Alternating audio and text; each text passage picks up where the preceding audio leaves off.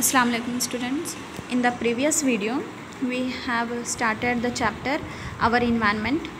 We have discussed some points as well. In that we have seen our environment consists of two types of components, biotic components and abiotic components. Biotic components are nothing but living organisms and abiotic are non-living organisms. We have seen the examples also there. Then we have come across a very important definition, ecosystem.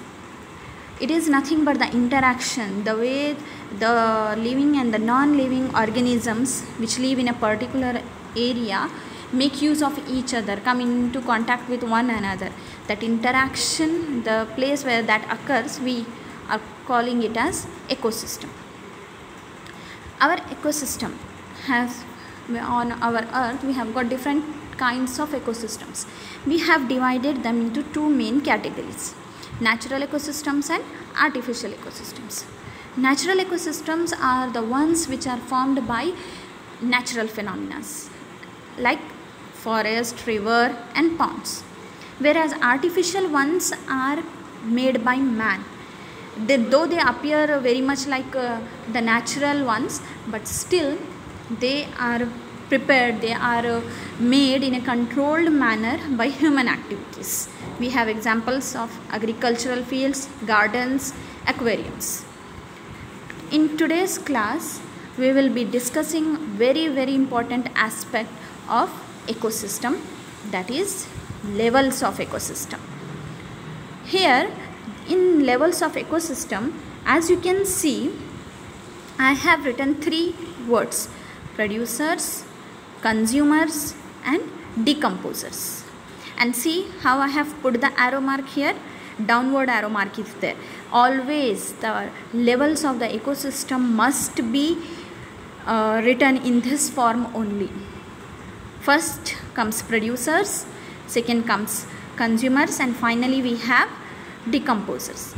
The arrow mark must be always downward, that means from producers to consumer and finally to decomposers. Why is it so? Why it has to be like this only? There is a reason behind this. Here first we'll see one by one what are producers, what do they do, why do they have to be on the top only, right? So here producers are nothing but the organisms, the living organisms which are photosynthetic. That means they can perform photosynthesis. They have chlorophyll in them which helps them to perform photosynthesis and are capable of preparing their own food, nothing but starch or glucose. So you can say producers are nothing but autotrophic organisms. Yes, autotrophic organisms that are photosynthetic in nature and include green plants and some green algae in it.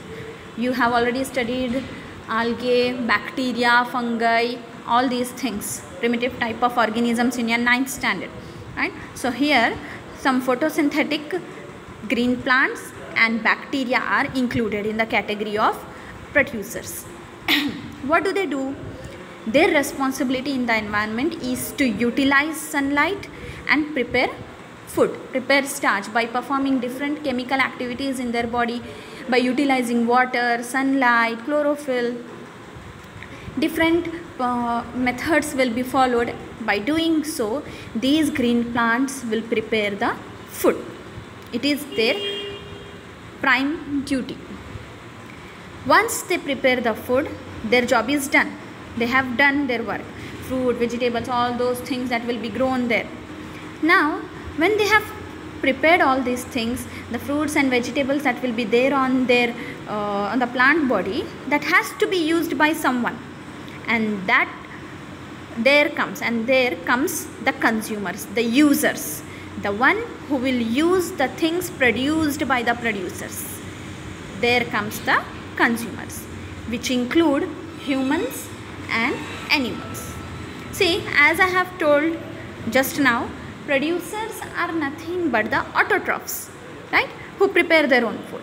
So in that manner, consumers, the second level of the ecosystem, is made up of heterotrophs, which include humans and animals. Or you can say consumers, the second level consumer is made up of heterotrophs, which may be herbivores, carnivores or omnivores. Keep these things in mind. These terms are very important and you need to know the difference between them.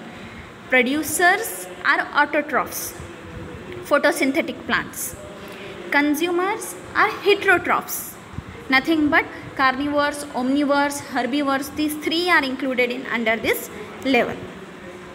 Then the question comes, if whatever the fruits and vegetables are produced by these organisms are utilized by consumers, okay, fine, as food they are using it. Then once their lifespan is over, once their lifetime is over, they will die, right? We humans, animals, right? They will die. Once they die, their bodies will start decomposing, right? They decompose, they break down, the dead bodies of the organisms break down. Once they start breaking down, who is responsible for that process? And there comes the decomposers. From the name itself you can understand, they are responsible for breaking down the complex substances, complex body organizations. So here, one by one, in each level you can see that the organisms, some are responsible for production, some are responsible for utilization, and some are responsible for converting those complex structures again into the simpler forms, so that they can be again utilized by the producers. So in this manner, our ecosystem has been divided, or it has been arranged into three different levels: producers, consumers and decomposers. So producers involve autotrophic organisms, nothing but photosynthetic green plants and bacteria. They are responsible, completely responsible for the preparation of food by photosynthesis process. Whatever is being prepared by them is utilized or consumed by the second level of the ecosystem called consumers. These consumers, which include humans, animals, nothing but herbivores, carnivores and omnivores. All these organisms will make use of the food prepared by the producers. And finally, when they die, when their lifespan has been completed, their bodies will be utilized, their bodies will be consumed by the decomposers, which are nothing but the microorganisms that include bacteria and some fungi. Their responsibility is to convert those complex structures into minute or simpler form, so that again in the form of manure it can be mixed into the soil, and that soil will be helpful for the growth of the plants again.